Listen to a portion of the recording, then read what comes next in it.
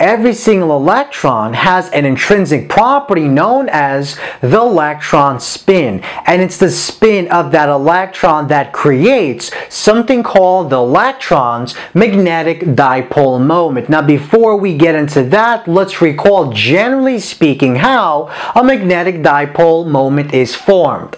So recall that a current loop forms a magnetic dipole moment that is given by this equation. So basically, we have a conducting loop of wire that carries a positive electric current, let's suppose in a counterclockwise direction. And as it travels, it will basically form a magnetic dipole moment that is given by mu that points upward perpendicular with respect to the area that our loop of wire encloses. Now, if the area is given by A, then the magnitude of the magnetic dipole moment mu is given by taking the product of I, the current, and A, the area. So this gives us the magnitude of the magnetic dipole moment formed by the current loop.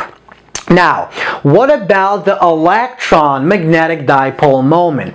Well, if we treat our electron as if it was a particle, then we see that the electron actually creates its own electric current that loops or orbits the nucleus of the atom. So let's suppose the nucleus of the atom is at the center of this loop. So basically, we have the electron, which now moves not in the counterclockwise, but in the clockwise direction. And as it moves, because it has a negative electric charge and it moves with a very high velocity, it basically creates a continuous negative electric current. And that's exactly why we have the reverse directions. So if we have this negative electric current that is created by the charge on that moving electron, if we have this negative electric current, it will create a magnetic dipole moment that also points upward perpendicular with respect to the area. Now, in our discussion on classical mechanics and the electron's orbit around the nucleus, we were able to show that if we take this equation, we can actually obtain equation 1, where equation 1 gives us the magnetic dipole moment of the electron as it orbits the nucleus of the atom. So mu is equal to E multiplied by V multiplied by R divided by 2, where R is the radius of the orbit, V is the velocity of that electron in orbit, and E is the charge on that electron given by negative 1.6 times 10 to negative 19 coulombs.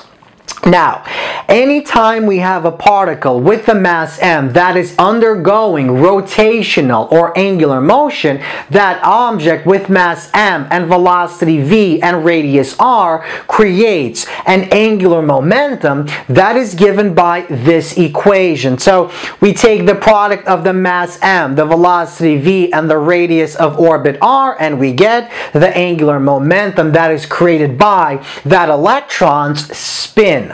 Now, if we rearrange this equation and solve for the velocity, we see that the velocity of the electron as it spins around is equal to L divided by m times r.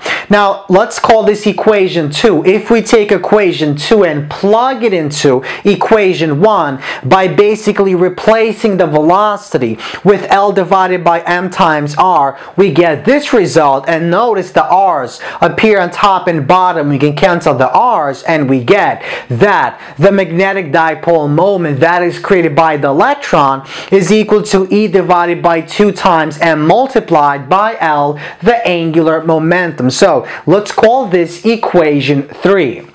Now, this gives us the magnitude of the magnetic dipole moment. What about the direction? Well, the direction of the magnetic dipole moment of the electron lies along the same axis as the direction of the angular momentum. But because the electron has a negative charge and the charge on this current is opposite to this charge, which is positive, that means they point along the same axis but in the opposite direction. So if L points up, the mu, the magnetic dipole moment, points downward. So once again, the angular momentum L of the electron points along the same axis as the magnetic dipole moment mu of the electron, but in the opposite direction. So that means we have to put a negative in front of this term.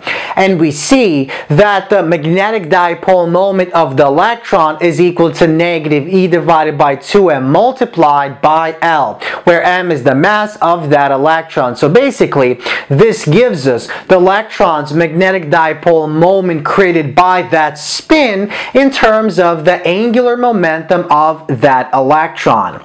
Now, we can also express the electron's magnetic dipole moment in terms of the orbital quantum number. Now, in our discussion on quantum numbers and the quantum mechanical theory of the atom, we were able to show, or actually we simply said, that the square of the angular momentum L is equal to h bar squared multiplied by L plus 1, where h bar is a constant and L is the orbital quantum number. So basically, if we take the square root of both sides, we isolate L and we see that L is equal to h bar multiplied by the square root of L multiplied by L plus 1, where L once again is the orbital quantum number.